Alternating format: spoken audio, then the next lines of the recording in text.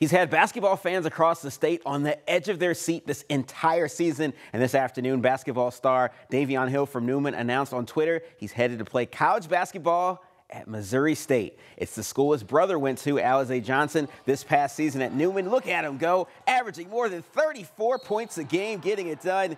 His head coach said he improved as a leader as well. He led the Golden Knights to the 2002 Class A state title game. On Twitter, he says he's 1,000% committed. Bears Nation, let's do it.